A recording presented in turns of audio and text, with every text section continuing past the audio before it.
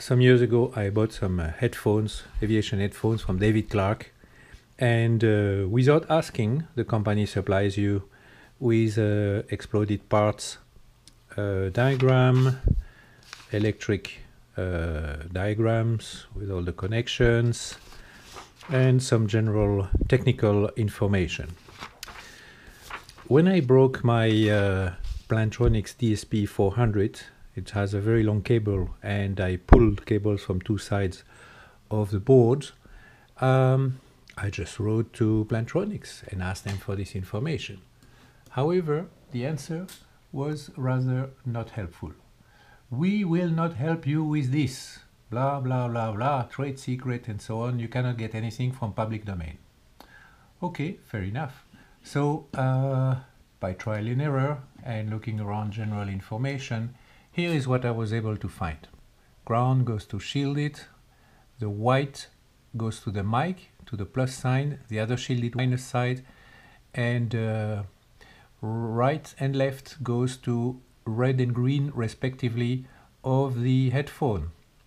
And on the other side, shield to ground, shield to minus, white to plus, green to left, and red to right. Just doing some measurements helped me figure that out. So between the red and green I have 66 ohms. In the specification it specifies 32 ohms, so we're close enough. And we are here looking at two headsets, so if they're in series, that's what we get. And between white and ground we have 2K, which is more or less corresponding to the specification in the book. And basically with your ohm meter you can figure out the wiring of your plugs, which is actually the standard wiring for headsets. So the tip goes to the green, that's to the left, the ring goes to the red, which is the right, and the sleeve is the common. And on the mic jack, tip and ring are short-circuited, that goes to the white, and the sleeve is the common terminal.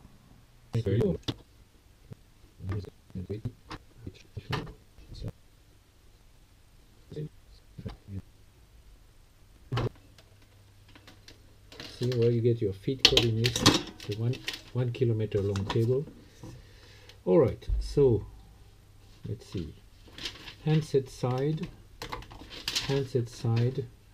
we've got shield to the ground, shield to the minus, white to the plus, green to the left, and red to the right.